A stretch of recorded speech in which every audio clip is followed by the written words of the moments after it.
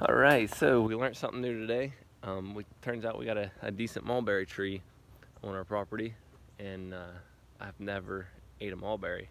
I want to go ahead and show you guys what it is here, and do a little research online. And there you go. There's the leaf shape, and there's the berries.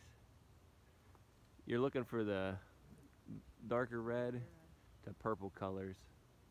I believe the white can give you upset stomach, and a lot of things said like it causes hallucinations and such. So I wouldn't eat the white ones, just the dark purple ones. And there's also, I think, 3 or 4 different kinds of mulberries.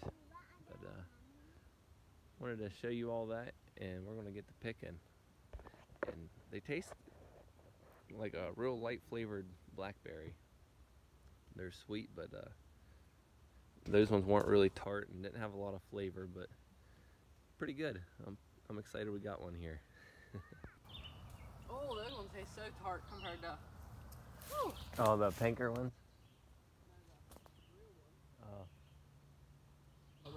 We're sitting here picking, and if you get them a little more pinkish to them, they got a little more tart to them.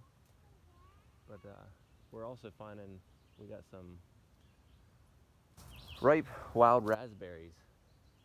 They're really good too. So we're enjoying picking berries this evening. We might make a cobbler or something. We'll find out. All right, looky here. We got some wild black raspberries growing. You can tell they're the raspberries because they'll have the socket.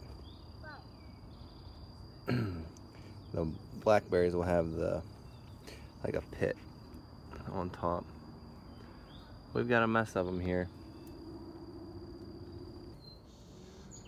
Sometimes you gotta blaze a trail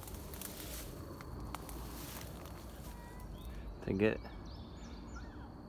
to a good honey pot.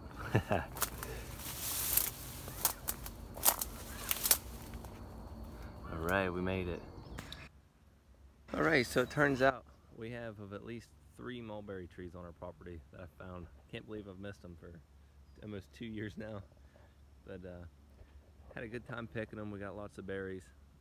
I've seen, it seems like the easiest way to harvest them are people were putting tarps underneath the mulberry tree and collect them as they fall down ripe.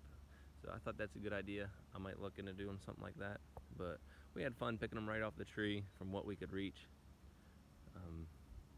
We're finding out that we got our wild blackberry and raspberries are growing. So throughout the next couple of weeks, we're gonna have plenty of berries to pick. Hopefully make some cobblers, or maybe make some jams or something. But thank you all for watching today, and take care.